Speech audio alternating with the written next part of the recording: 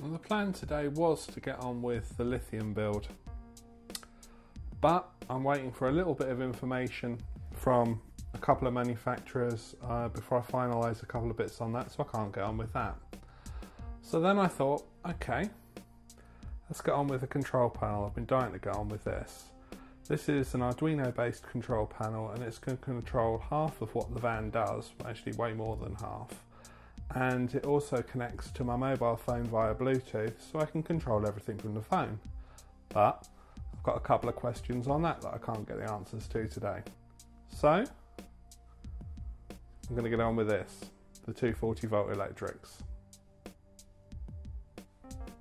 Before I get started with this video, I just want to point out one thing. I am not a trained electrician. This is just showing what I'm doing for my van. If you're not sure about any electrics, don't copy my videos. Get someone in who knows what they're doing. It's not going to cost a lot to get them to wire it up for you. Better safe than sorry. A few months back, I watched a video on YouTube by a guy called Greg Virgo. The video was on his planned 240 volt and 12 volt system, and I liked a few of the things he'd done. I'll put a link to his video in the comments below. It got me thinking about what I wanted from my own system, and I've borrowed a few ideas from Greg and added a few of my own. This is a drawing of a fairly standard consumer unit you'd find in a motorhome. It's got a main switch for on and off, it's got an RCD to protect the circuits, and then a couple of circuits that you would run all your sockets off, your lights off, that sort of thing when you're on 240 volt. You would also, on 240 volt, possibly charge your leisure batteries, and you would possibly, if you've got a three-way fridge, have your fridge on 240 volt, and if your heating has the option, you may have that on 240 volt. How it works is power comes in here from an electrical hookup lead, it goes through the switch, and then it goes over to the RCD. From the RCD, it's fed into the fuses, and then say if you had 240 volt sockets, the live would connect here, the negative would connect here, and the earth would connect here, and your socket would work. On my consumer unit, I want the option to be able to switch from mains power to inverter power, and to do this I've decided to add a changeover switch that's built for consumer units, and it's built for switching from mains power to a generator in a home. I figure this will do exactly the same job with an inverter. So to do that, I need to put the switch in line. It's a double pole switch, so I'll just be able to switch from mains power to inverter power by flicking this.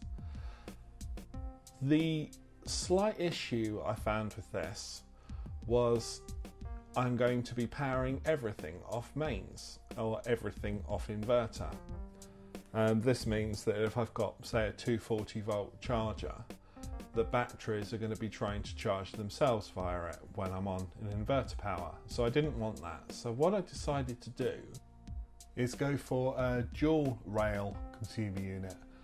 Dual rail basically means it has two negative bus bars from what I can work out. So what will happen is when I'm on mains power, everything will be live. When I'm on inverter power, everything will also be live, but by switching off the first RCD at the same time as I switch to inverter power, only one section will be live, so only the section that runs all of the sockets in the van. So this is the consumer unit I've bought. It's just a standard home consumer unit, but a dual rail one. As I said in the drawings, so we've got the master switch coming in, this bank controlled by this RCD, this bank controlled with this RCD. This is how it comes. To make it change over, this is the switch I ordered.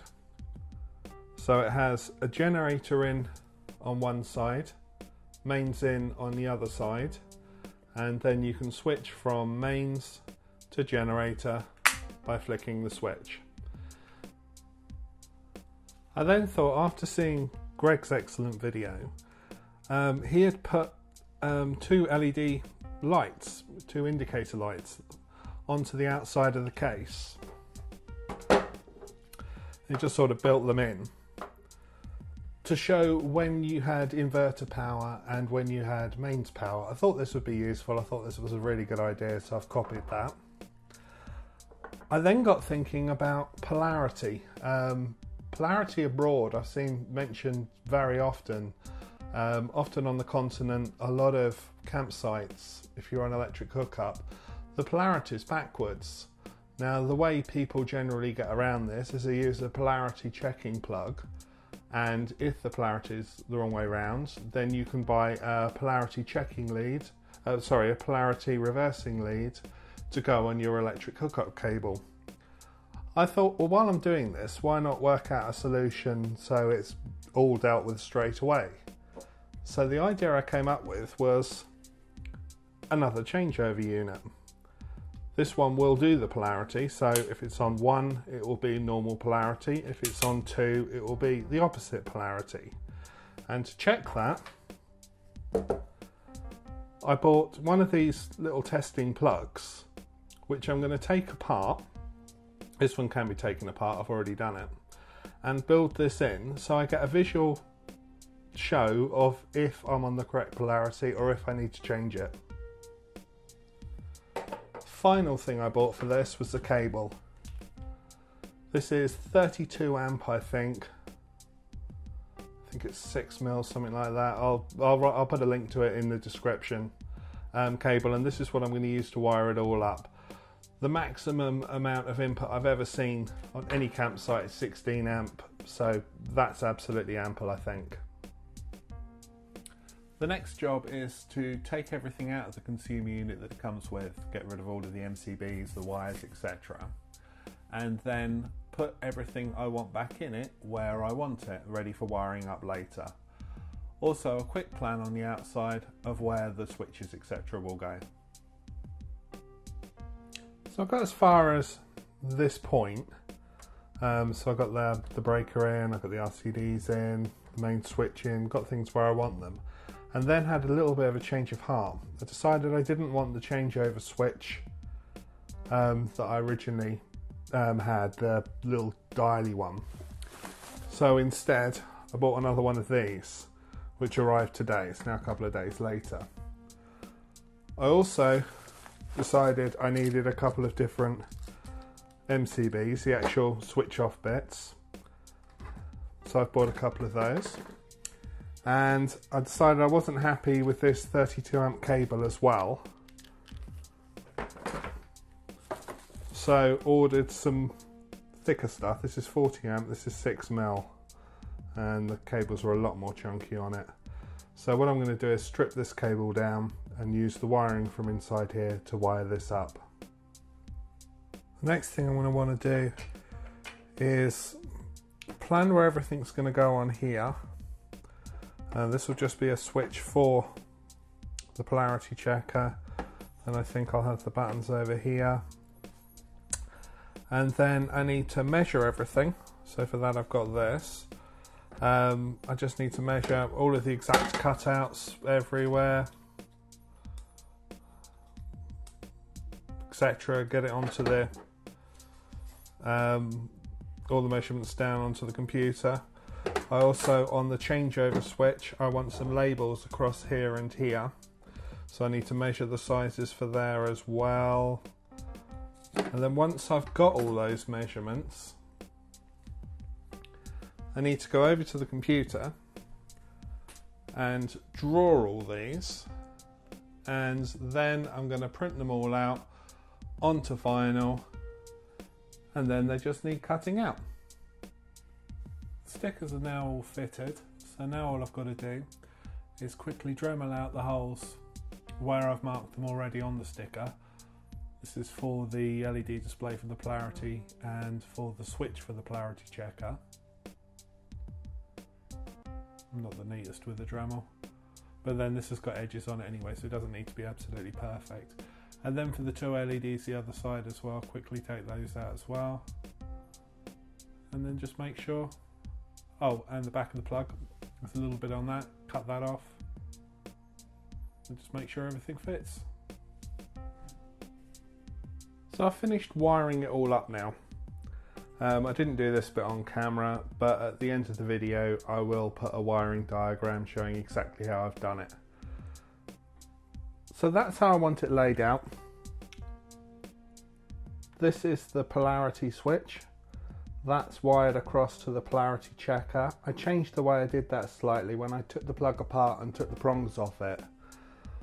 When I tried soldering to the pads that were there, the pads were falling off. So instead I soldered directly to the prongs of the original plug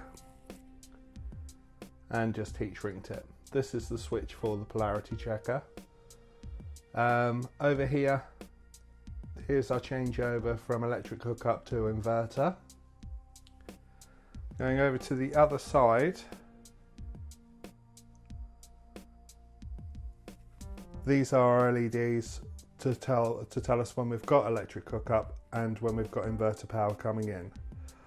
I think what I'll do now is I'll connect it together. I've already connected a couple of temporary leads to the mains hookup and simulated the inverter hookup as well. And then we can show you it all working. So here it is, all finished, ready to be installed. I've just added a couple of temporary leads to it.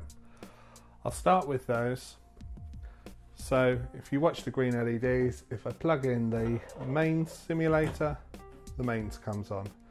If I plug in the inverter as well, the inverter is on as well. I'll just take the inverter out for now. Opening it up, if I switch the power on, we're on. If I want to check the polarity, just flick this switch.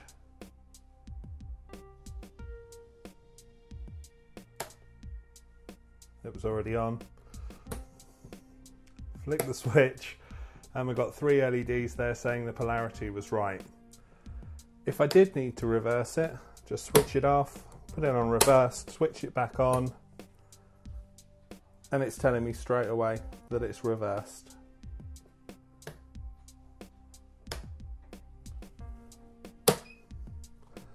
Put it back to normal, switch it back on. And then we don't need the polarity checker on again. So at the moment it's on electric hookup power. It's powering these RCDs. I've just plugged this extension lead in. You can see on it, it's got the power on with the switch on it there.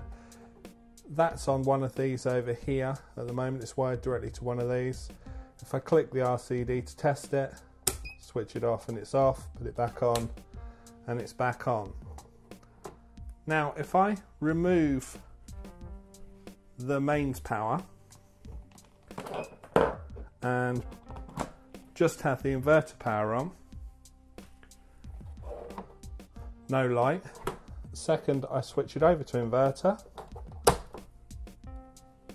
got the light back on. Basically it's all working fine. This switch only does the mains. I figure that gives me a switch on the box for the mains to be switched on and off from, and the inverter's got its own switch anyway on the inverter to switch that on and off. It gives me like another way of isolating each appliance.